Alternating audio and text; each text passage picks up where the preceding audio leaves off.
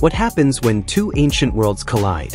Around 10,000 years ago, Eastern Europe was home to a rugged population known as the Eastern Hunter Gatherers, or CHGs.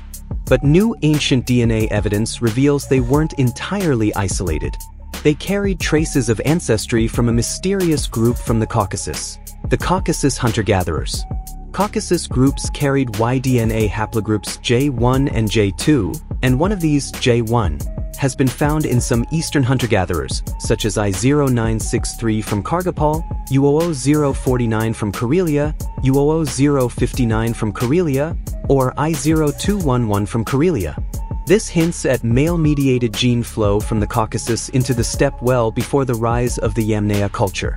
This chart shows a Qpadm analysis, a method used to model how ancient populations are mixed.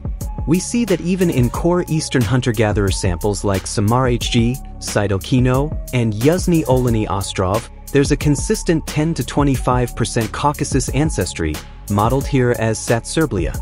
The rest comes from Western hunter-gatherers and ancient North Eurasian groups like Afantova Gora III. The story of Caucasus and Eastern hunter-gatherers is a story of migration, contact, and transformation. One that reminds us that even in prehistory, the Caucasus was a bridge, not a barrier.